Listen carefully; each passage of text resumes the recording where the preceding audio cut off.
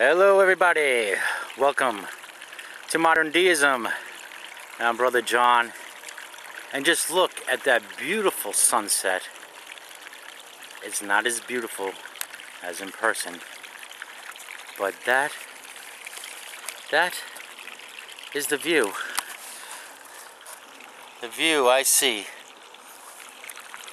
Word of God smacked right in front of me every time I walk out the door.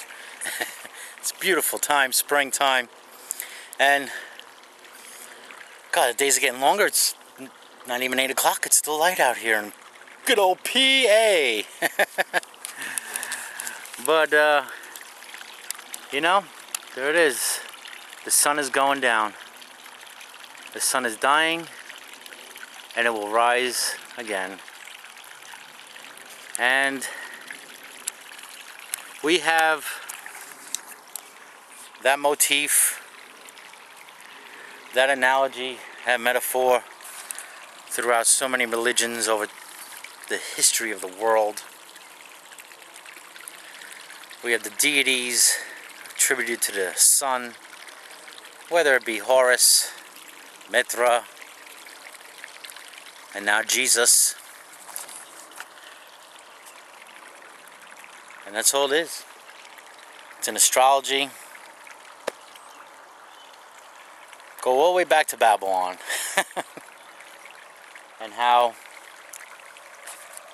it's the symbolization, right? The sun going down, battling with the evil spirits, and it gets dark, and yet then the sun rises again. All personified, that's all it is. And the thing I was thinking about was, you know, I can't be too angry with theist Christians. I can't be too angry. Especially Western Christianity. Which is, here, 200 some years old. Well then if we go back to Europe and everything, we're talking 400, 500 years old. As far as, civilized society would go, you want to go with the Enlightenment period even, whatever. Well, it's just...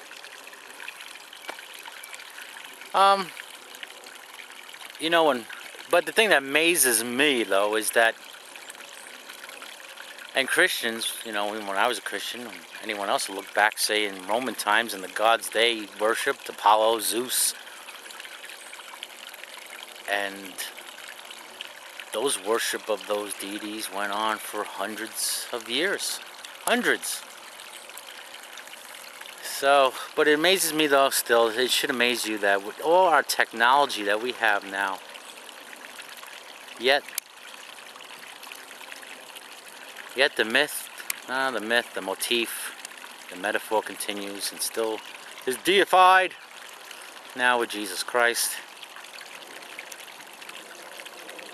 And yet, with all the evidence against any resurrection of an actual person named Jesus, is so far removed. And we don't have to get into a whole thing of the Bible and how that all came about and all the not having the originals and stuff. But the thing is that the belief that people have held on to,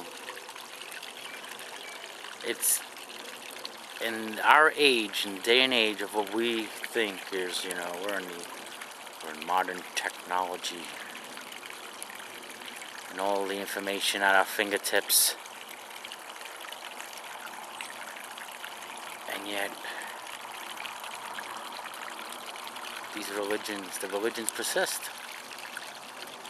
Just, I don't know, I just found it interesting. But if Rome and Greece is any indication, we might have another 100 years before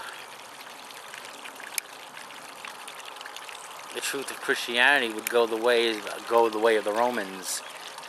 Christianity would go the way of the Greeks, or might be 100 years before Christianity goes the way of the Egyptians, the Babylonians. But by then, will we have a different deity? Will there be another Jesus? Will something happen 2012 this year? Something from outer space? Who knows? And then generations later, our encounter with aliens, they become deified? I don't know. But for now, I will enjoy. Oh man, this camera, from what I'm looking at, is not, I hope it's capturing this, but it is just beautiful. So for now, I will enjoy the beauty of creation, the tapestry, the artwork, right there. And just feel good.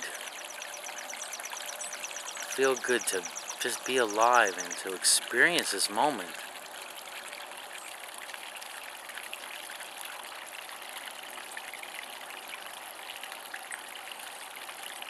Just to know that it's good to be alive and to see this, to be conscious of having this beautiful, awesome experience, just seeing this beauty.